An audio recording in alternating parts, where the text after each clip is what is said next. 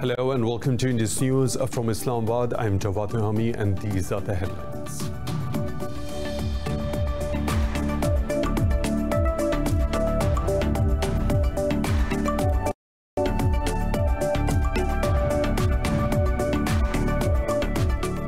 Pakistanis are celebrating 73 years of independence with traditional zeal and fervour across the country. In his address, Prime Minister Imran Khan said Islamabad will continue its political and moral support for the Kashmiris' right to self-determination.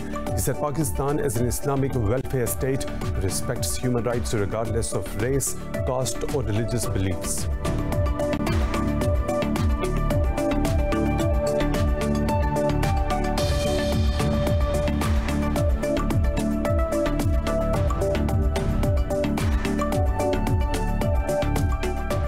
Kabul says it has freed 80 of the 400 Taliban prisoners whose release was approved by last week's Loya Jirga. The National Security Council says the government has taken the step to speed up efforts for intra-Afghan talks and a lasting nationwide ceasefire.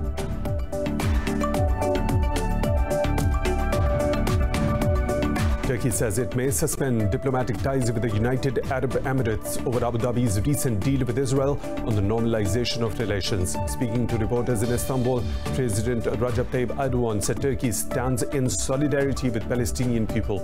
Meanwhile, Palestine's President Mahmoud Abbas called the deal an aggression against the Palestinian people and a betrayal of their cause.